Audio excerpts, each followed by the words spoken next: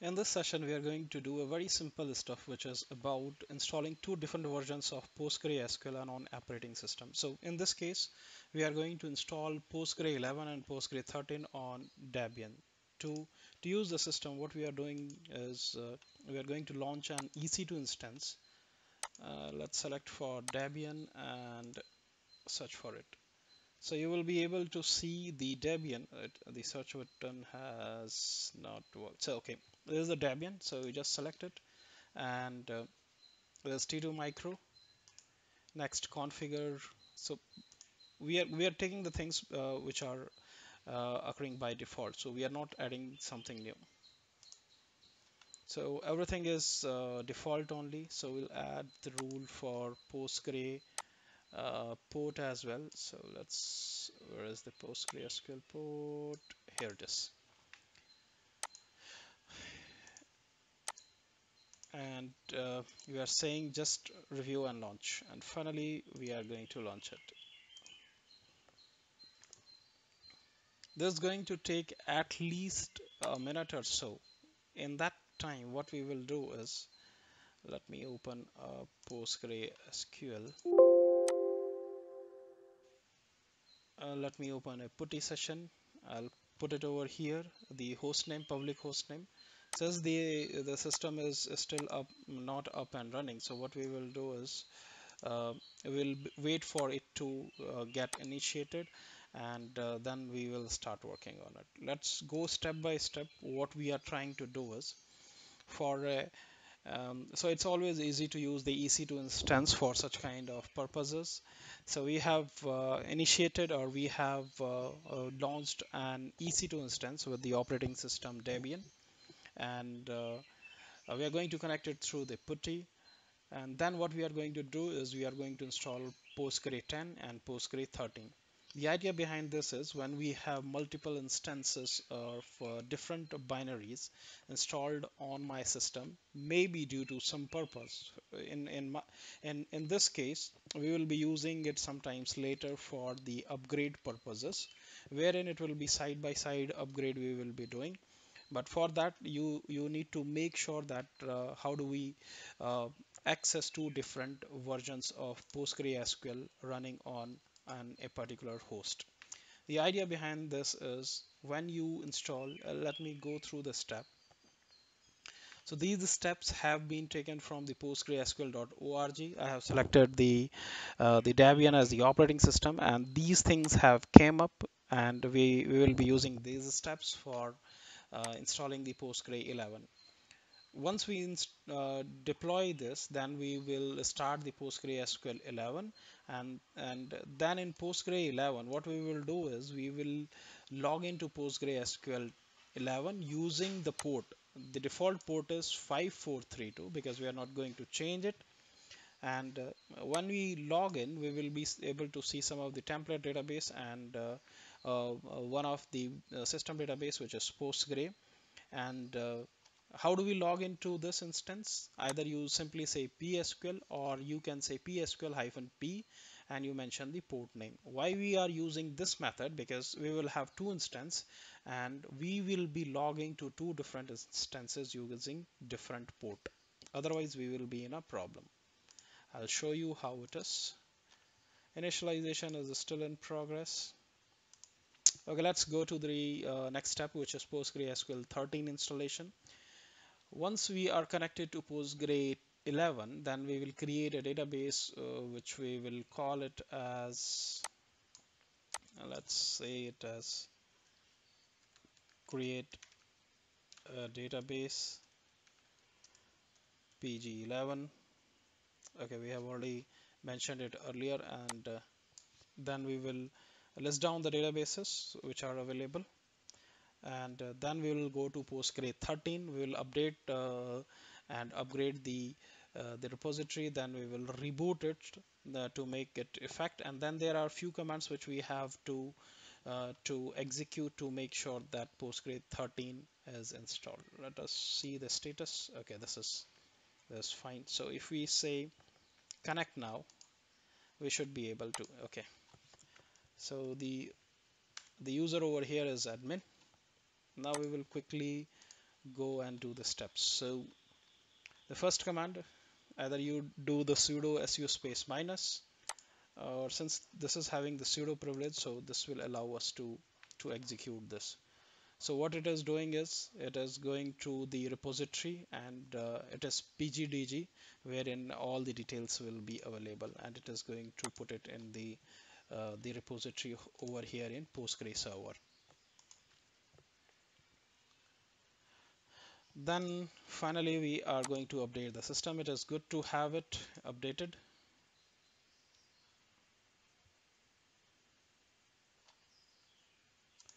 All right, now you go ahead and install Postgre 11.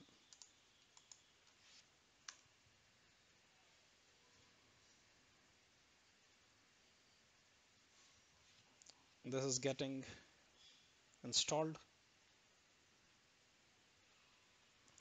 And the final thing which it has done is it is saying success. You can now start the database server using pg underscore ctl cluster 11 main start. The version is 11, cluster is main, port is 5432, status is down, owner is Postgre. The first thing which we should do is now is minus Postgre, which is the service account, and then we are going to start the Postgre 11. So either we use pg ctl cluster 11 main start, let's say sudo you start it, or there is other way using the systemctl as well. So we'll say sudo systemctl start and Postgre uh, SQL at 11 hyphen main. Just check the status. It is active and running. So what we will do now is we will log in. Either you log in like this, then it is going to, okay, the first thing which we will do is switch to the Postgre user. As when you install it using this way apt-get or using yum install, in that case there will be an operating system user Postgre who will be the owner of the software Postgre. So we have switched to the Postgre OS user. Now what we will do is either you say PSQL, you are connecting to the command prompt, and you simply say select at the rate version. So where is it? Select version. So I should put it over here. That should be our first command, just to check the status of the version of the binary. So it is PostgreSQL 11. So what we will do over here is, let me see how we have connected it. We simply used PSQL. We will avoid using it because immediately after this we will have one more instance running with on different ports. So we'll say PSQL-P 5432, just making a habit of using the port. Okay, and we will check the version. Just check the version, select version, and then just list down the database. And being here, so you see there are two template databases, and one is the Postgre system database. So what we will do is we will create a database, pg11. So we have created a database pg11 inside Postgre uh, SQL 11 cluster. So let's come out of this, and the next thing which we are going to do is we are going to install Postgre 13. So simply say sudo apt update. We are updating. Then sudo apt upgrade. Just upgrade it.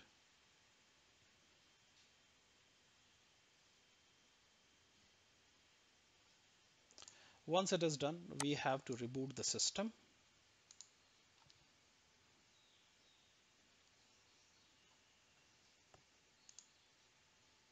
The 72% done.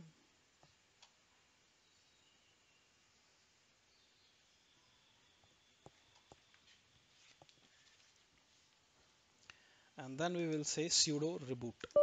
This is going to reboot the system. Let's check the status. if you try connecting it, it is not going to connect, though the system status is not showing up here accurately.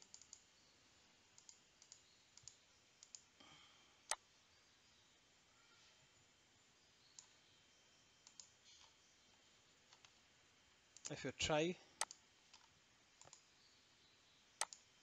new session, public host name, this may take a few seconds to connect.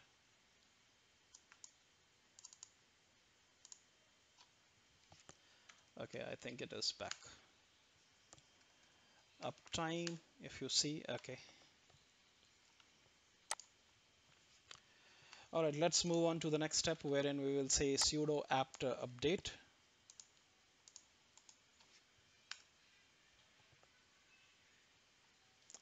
This is done. Then you say sudo apt install gnu pg2.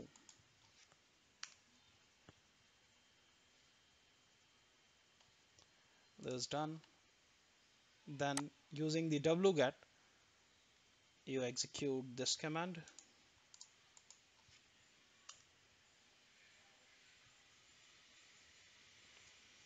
I should use sudo everywhere. Let's do the echo to check. Okay, this is working fine. Just verify the pgdg list. Okay, this is looking fine. Now finally we'll say sudo apt update. Sudo apt update. It is updating. And then we will say sudo apt y install postgre 13 and the client as well.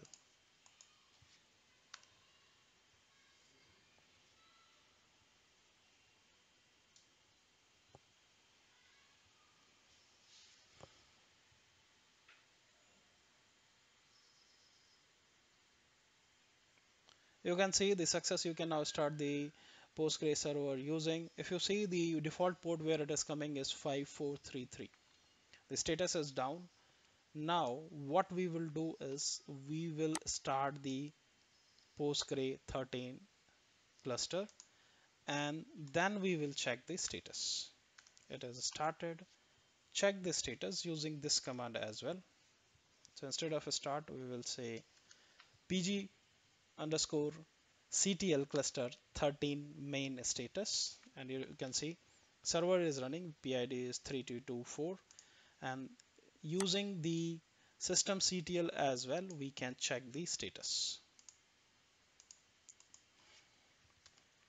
You can see it is up and running.